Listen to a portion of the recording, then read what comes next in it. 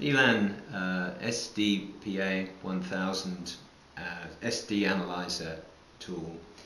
This is an overview and a demonstration of how to use the product.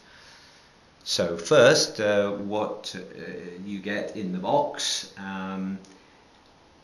First of all, you get the analyzer itself, which is a small format, easily portable device, USB powered and from the host PC device. There is a pod which carries the device. In this case, we've got a demonstration memory card, SD memory card, which pops into there, and this part of the pod goes into the SD slot on the PC. You can see where that is, and that allows you to take the analysis. As always, there is a CD in the box with the application software and drivers needed, and that just on this demonstration PC, that's the software once it's installed, waiting for the device to be connected.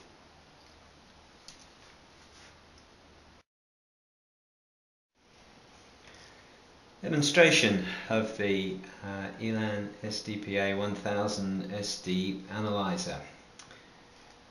So we've set the unit up, plugged it into the PC via the USB port, set up the pod holding an SD memory card, and we're going to analyze the traffic as we download a file to that card. So we've opened the analyzer software and we start the trace. Then when we're ready, we plug in the pod, which contains the memory, and now we'll just go and look at the memory in the computer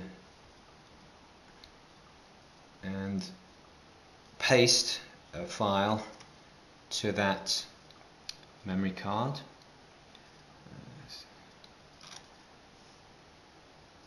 And that process is going on, and we're capturing the data as that is being pasted. So you can see acquiring on the analyzer software.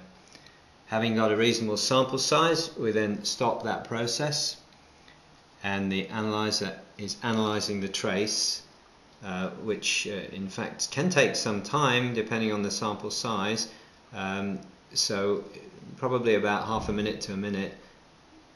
So we can cut away from that for a moment and come back when that process is finished.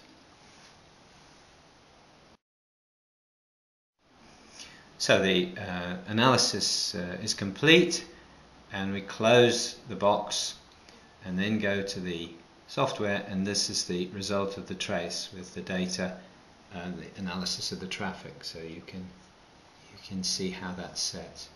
Now that file is saved in the folder that you've selected for saving the trace, so that you can then go later and apply different settings to do your analysis, so that you can select different options to analyze events and data.